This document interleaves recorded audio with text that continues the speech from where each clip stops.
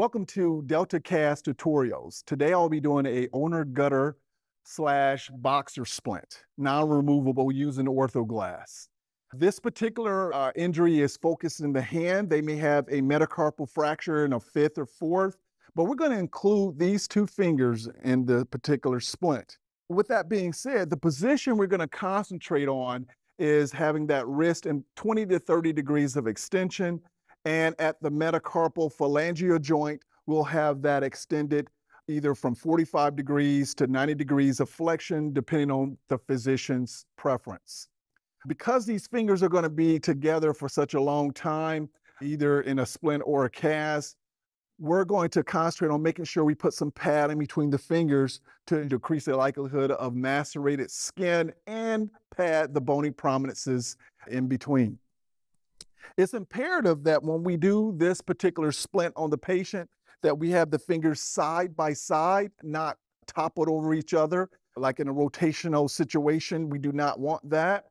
And after we're done, we're going to secure it in the palmar area to make sure we take away all the extra space on the volar and dorsal sides to keep that reduction, if it was done, the bones that were put back in alignment in conjunction there. So we'll hold that firm once we're done and keep those fingers down. Now, before I even do that, I'll be concentrating on getting that position. So once I have the splint on, all I will do is just tilt the patient's hand back. And one thing that you'll notice is that when you tilt a patient's hands back, they're going to have wrinkles in that area. So I'll use a thinner aspect of my hand to keep the wrinkles from forming too much on the splint. So I'll do that to keep the splint from forming too many wrinkles. This is an extremely painful splint to apply on the patient. So you need to be quick, but gentle at the same time. And we can use the injured extremity without any fear of causing the patient a whole bunch of pain and discomfort.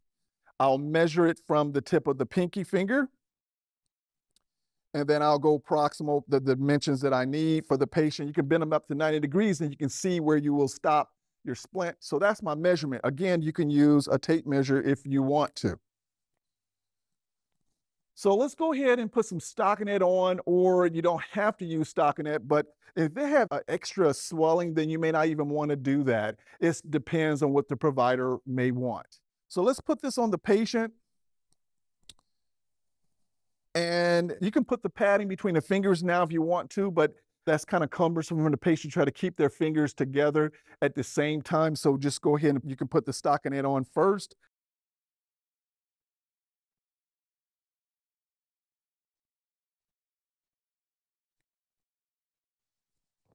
All right.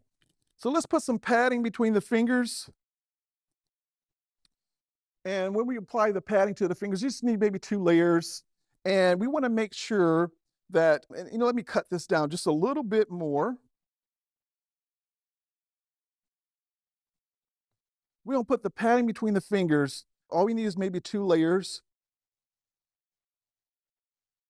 There we have it. So now when we put that splint on, we can see the distal end of the tip of the fifth and see the ring finger. Let's put our padding on. And let's go ahead and start with the roll to the sky this way or this way. And as we apply the padding, be conscious that you're going to go through the really acute area of the hand, and we have to take care of the fingers. So you got to move around the hand a little bit, and it may be very uncomfortable for the patient.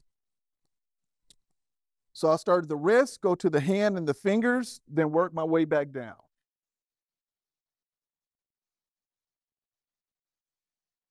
I'm going to tear this in the web space so I can get between the web space a little bit easier. Now let's take care of the fingers. So I'll go distal. And I'll let you guys see what I'm doing here. I'm going to tear it. Look at this finger here. I'm going to tear it along that edge there. And then I'll also hold that in place and slit between the fingers. Go around the fifth finger. Be careful to leave a little bit of the tip of the finger showing so you'll know how far to put your splint. And then do that again to have a minimum of 2 layers of padding.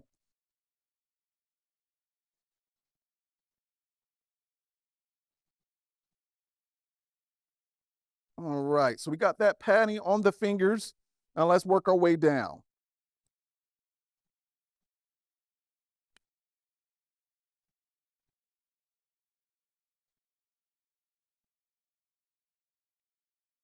Now, as I work my way down, I'm going to do what we call a 50-50 coverage with the padding. That's every revolution around, I'm covering 50% of what I just put on.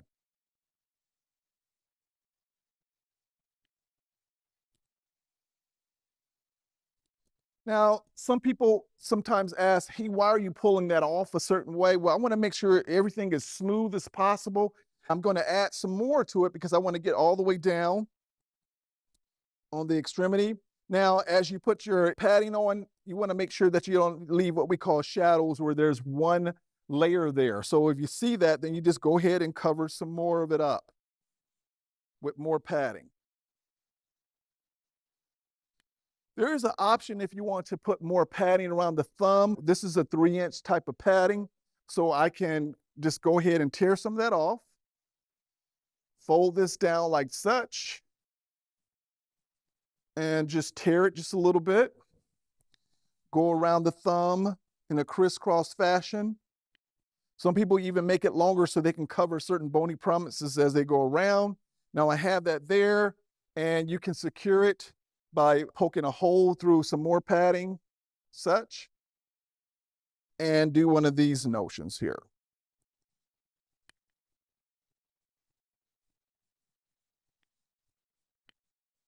Now we're ready to go. We have the padding between the fingers, and we got our stockinette here. And what we can do is either fold this up now, like that, or we can wait till we put our splint on and then cover the splint up a little bit on the edge. So let's get our splint ready.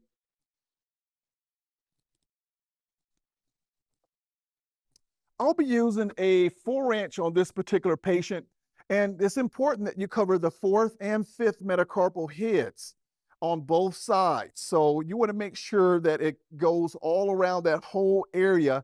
So most patients will not need a 3-inch. You would usually use a 4-inch or a 5-inch on most adult patients. So cut that and then immediately close your package up. And we're going to just do that by just pushing it back down inside of the packaging and making a nice crease there that's smooth, no wrinkles there, and use an upside down T portion of the closer and put that inside of that crease, close that down, and we have that secured so the air won't get in here to activate the product. So I have my splint here, and let's go ahead and get this prepared. So again, I like to go ahead and cut mine. Again, you can pull it if you want to pull the padding, but I like to cut mine. Get my Ortho-Glass scissors, and I'll cut down the product, and you can notice that it has a nice little deep, long padding edge, okay? So what I have here is, you can see that I have the nice padding edge, okay? And there's different ways you can modify this. This is just one particular way. You don't need that much water, but one thing you do want to do is roll it up on itself so you can activate the product thoroughly. You want to go ahead and just squeeze that out over the sink. We'll have you get all the extra water out of the padding. Now just unroll that and then put that in a towel and then get all the extra wetness off of the padding itself.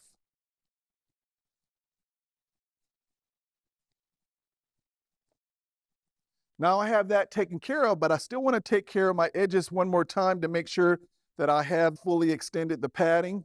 So just check your little edges and such. Now when I fold this down, I'll do just like this and put that around the 4th and 5th finger, okay?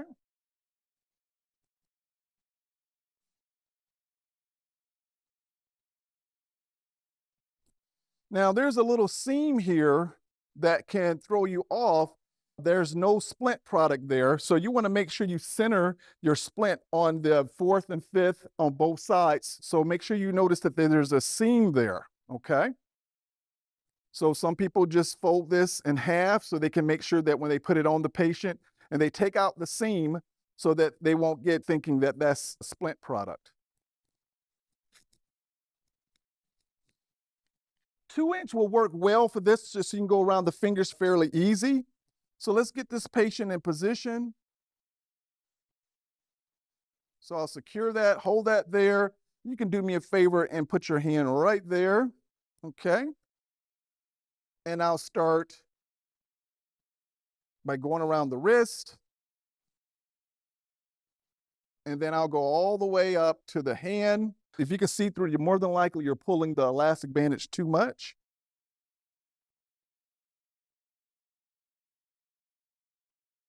Okay, you can let go there. Okay. So secure that, hold that in place, pull it toward the fingers, and then go in between those fingers there. Do it again.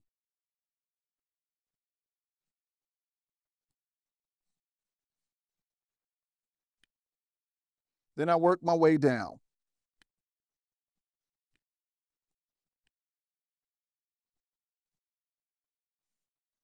Smooth it down as you go.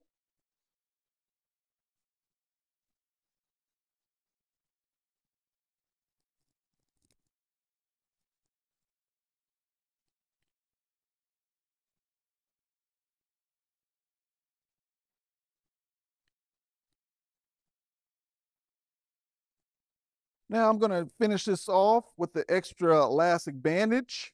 You have a choice here with the extra that's left over. You can either cut it off and tape it, or you can go ahead and finish it off by going distally, but just don't pull too much. You don't want to have any pooling of fluid distally. And grab the hand, put one hand at the articulation area of the wrist, and using this portion of your hand, the thenar eminence there, as we slowly get the patient back into the extension that we need, 20 to 30 degrees of extension, then we rub that area on the backside so we can make sure that no wrinkles are forming. And now all we have to do is get the fingers down in 45 degrees or up to 90 degrees of flexion, depending on what the provider wants. So now, since we have the patient's extremity in extension, wrist, now let's get the fingers down. So we're going to just press down, and when we press down, we're going to make sure we press at the proximal base of the fingers, not around the tips of the fingers. We do not want the joint flexed in the middle. Now, as you can see, I'm pressing that down. This can be very uncomfortable for the patient, so you don't want to go back and forth, teeter-tottering their hand back and forth. So you want to do it in one fell swoop. So get the hand, grab the wrist, tilt them back, and then move the fingers down at the metacarpophalangeal joint. You notice that I'm not resting my fingers on her whole hand. I do not want the patient to have a hook-like look on their fingers by resting my fingers on their whole hand. So if it turns to the side, you can see the position I'm trying to get. I'm going to flex them down, and you can kind of keep it just like that for me. And if I need to get them further down, I'll get this portion of my hand and move it further down to get more flexion. At the same time, keep my extension of my wrist. After maybe 30 to 40 seconds, then I'll keep my hand on top of the fingers, but move my other hand and take away this space that's in here and around the hand, because I want to take away all the space here to ensure that there's no articulation.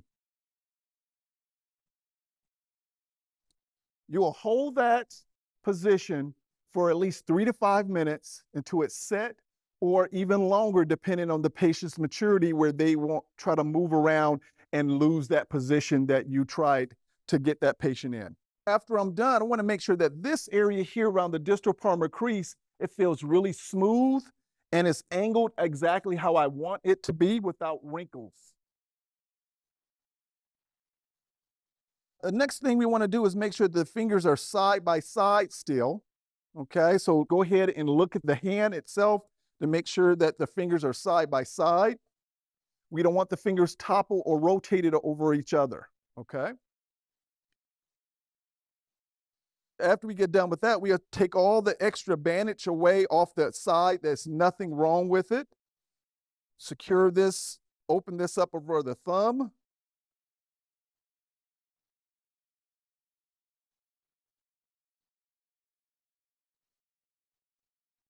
And just some key things. This is extremely uncomfortable for the patient. So you need to work expeditiously to get it on and get them in position so that you'll have time to form the splint. Our position that we really concentrated on is about 15 to 30 degrees for the wrist extension, and then 45 to up to 90 degrees of flexion at the metacarpal phalangeal joint. We concentrate on making sure the fingers were not rotated over each other, and we also had padding between the fingers. That's important. We want to prevent any maceration of the skin and pad the bony prominences. So also, when you're securing the fingers, you don't want to buddy tape the fingers. That's where you put tape on the end and at the base of the fingers underneath the splint during the emergency room setting. It's okay at different times, but in the emergency room setting, you may not want to do that since they're going through that inflammation stage where their fingers are really swollen, and you do not want to add a more tourniquet effect inside of the splint. So avoid that. So again, that was the Boxer ulnar gutter splint using Ortho-Glass, non-removable, so the patient cannot take it off. Thank you. If you need any additional support or training regarding DeltaCast products, contact your local rep or look for us on www.essity.com.